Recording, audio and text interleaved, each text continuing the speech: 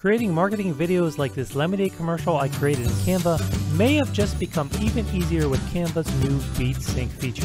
So what is the new Beat Sync feature and how do you use it? Stay tuned because you're about to find out. Okay, so what is the new Beat Sync feature in Canva? Well, let's start by looking at how I had to tackle this project in the past, and then we'll see how the Beat Sync feature makes it easier now. Okay, so here is that video project within Canva. So I can grab my playhead through here and I can scrub through the different slides that I have that are part of this project that make up this video. And then I can also come back to the beginning here, and the blue line at the bottom, that represents my audio track. And when you have an audio track like this in Canva, if you click on it, it's going to expand the audio track. And actually, if you double click on it, you can get into there, and then you could slide and adjust the portion of the music that you're actually hearing. I'm going to leave that alone because I want to keep it as we had it set. But so with the audio track here, the way I was able to do this and sync this up before was I had to manually look at the wave file here, and using that visual cue and then my ears, I just sort of timed it out and made adjustments, dragging these, forward and back to try to get everything to sync together here. And it worked. And if we play it now, we'll see that yes, I do a pretty good job of having the slide transitions sort of match up to the beat of the music, but it's not perfect, and it was a tedious process. So let's see how this all now gets a little bit easier with the new Beat Sync feature inside of Canva. So now with the audio track selected, something that we did not have before in Canva is now this Beat Sync option. So if I click on this Beat Sync option, we have two options underneath there. We have Display Beat Markers, and then we also have the Sync Now option. So if I just turn on Display Beat Markers, let me turn that off and on and watch the blue timeline here.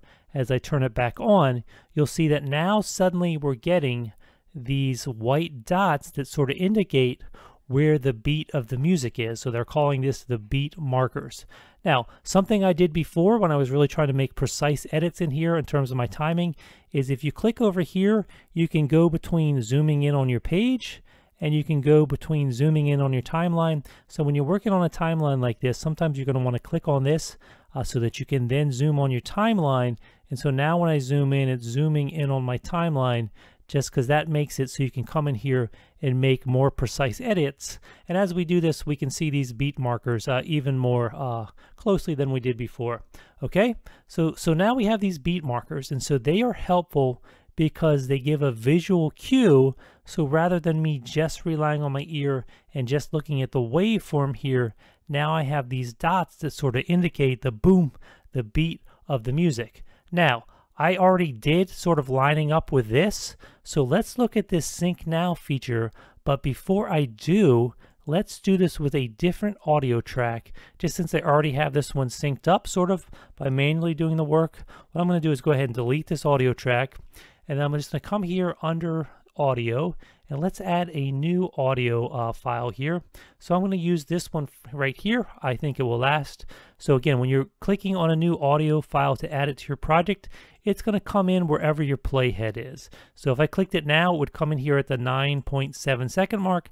I want it at the beginning, so I'm going to drag it back to the beginning, and now I'm going to click on this new audio track, and it's going to bring it in here to my file. Now, I'm going to go ahead and play just so we can hear some of it for a second.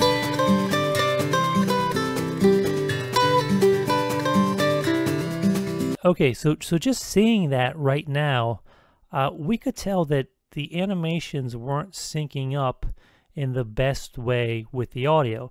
And we can see that just by looking at some of these beat markers here. Like this beat happens right in the middle of this sort of slide. This one here is sort of at the beginning, but not quite. These two here, they don't match up perfectly. So again, I can come back here, and now we're going to see what happens when we come in here and we go under Beat Sync and we do this Sync Now option. Okay, so now watch these beat markers down here. This one especially, see how this one doesn't line up at all? Watch what happens with one click when I come up here now and I hit the Sync Now button. Suddenly some adjustments are made here, and look now how the beats are really lining up much better with those transition points. And so let's go ahead and hit play now.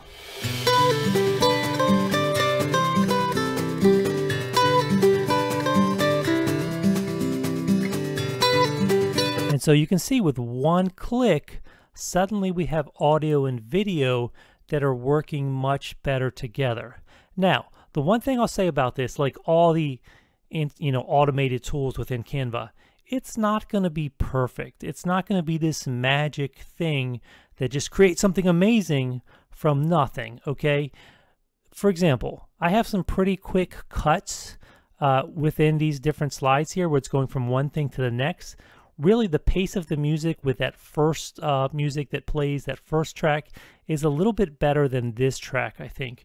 This track maybe is a little slower tempo, so maybe it doesn't work quite as well. However, using this beat sync, we certainly get better results than when we just bring it in and do nothing, okay? So use this beat sync option in here and use this display beat markers just as more tools in your arsenal to get better and better results, okay? Because you can use this Sync Now button when you're creating Instagram stories or whatever, anything where you're taking some video, some different clips, you're cutting them together, and then you want to have transitions that sort of fall on the beat of the music.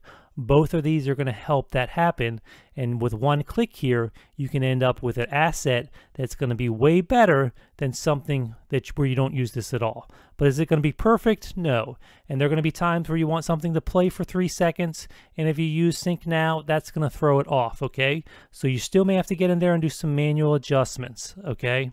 So don't be afraid to do manual adjustments, but then use this Sync Now option. And one thing to keep in mind, if I come in here and hit this Sync Now option, if I have something like 10 seconds, it's not going to magically just make it 2 seconds. It's going to make subtle adjustments. Just like if I have something that's 2 seconds, it's not going to suddenly make it 10 seconds. It's going to make subtle adjustments. So you might have to come here on your own and make some different adjustments with your tracks here, and then try this Sync Now a couple different times. Okay, because it's going to make subtle adjustments. So if you want something to be a big adjustment, it's not automatically going to do that for you, but it's going to make subtle adjustments over, what you have as your initial timing. Okay, but again, a cool tool, check it out. That's the new Beat Sync feature inside of Canva when working with audio. Hey, this is Greg. Thanks so much for checking out this video. You can give it a like below if you found it helpful, and make sure you subscribe to this channel and set up notifications if you want to stay up on all the latest information all about Canva. Thanks again, and have an awesome day.